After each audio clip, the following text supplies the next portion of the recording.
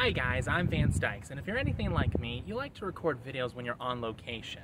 And my problem is that I always tend to forget, well, not that I forget, I actually just don't care to watch the Weather Channel and see exactly what the weather's going to look like on that said day that I plan on shooting a video. And this morning it's very, very windy, and judging by the looks of the clouds, I think we might get a storm later on today.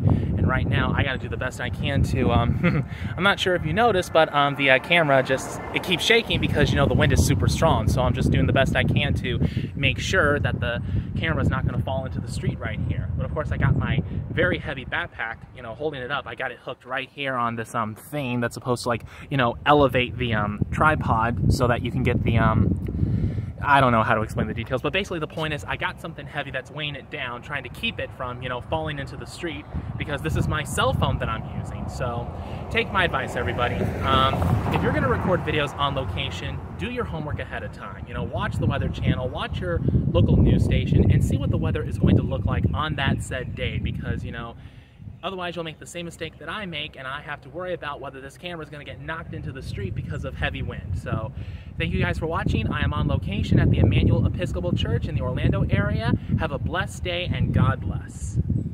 Isn't that the same thing? Have a blessed day and God bless? I have no idea where my mind is when I make these videos.